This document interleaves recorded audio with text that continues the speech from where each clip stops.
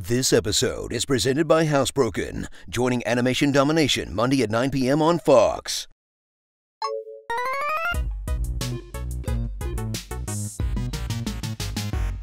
In a world where video games are constantly reheated like day-old Chinese food, experience the sequel that Nintendo denied you for 2 decades for some reason, when they cut out the middleman in their fictional dogfights and just let you shoot them yourself.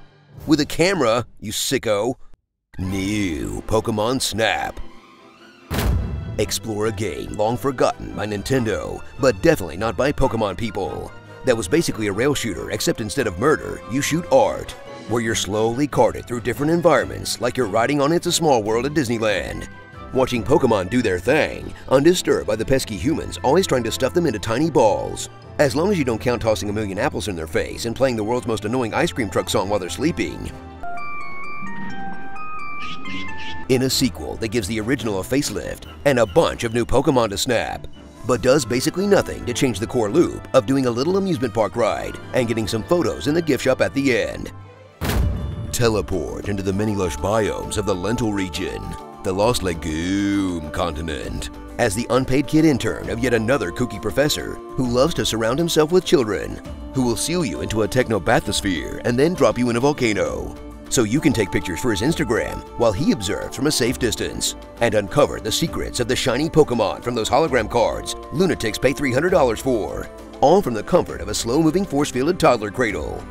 In a narrative that contributes about as much to the Pokémon Snap experience as the volleyball does to DOA beach volleyball.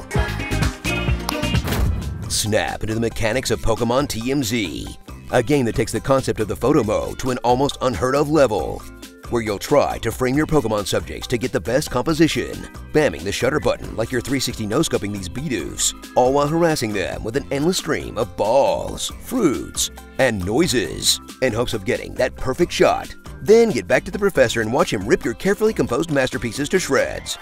Haven't you ever heard of the rule of thirds, asshole? Then do it all over again to level up and unlock slightly different routes, as you grind out photos of different poses from the same handful of animation loops, until the game decides you've had enough fun and allows you to move on, in a straightforward mechanic that was probably designed to be relaxing, but is an aspect of video games that has died for you a long time ago.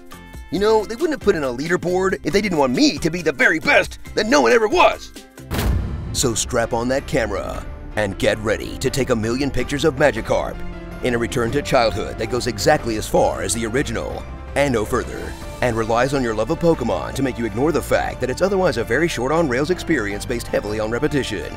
As a bonus, every once in a while, you can suddenly feel 1,000 years old. Just gotta catch 'em all. Starring Shoot 'em. Professor Epstein didn't kill himself. That Rat-a-tat kid, but for photos. Diversity hire. Avatar of your lost youth. And Digimon. Pocket fans. Would a big open-world safari be incredible? Of course. Will the company that sold you the same exact Pokemon game for 20 years ever give you that? Of course not. This episode is presented by Housebroken, joining animation domination Monday at 9 p.m. on Fox, a new breed of comedy. I can bring you in warm, or I can bring you in cold. Mommy has milk in those jeans. You're human, and I'm a monster. It's like Freaky Friday, but on a Tuesday though. I am thou, thou art me.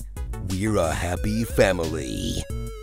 Don't think about it too hard. The writers didn't either.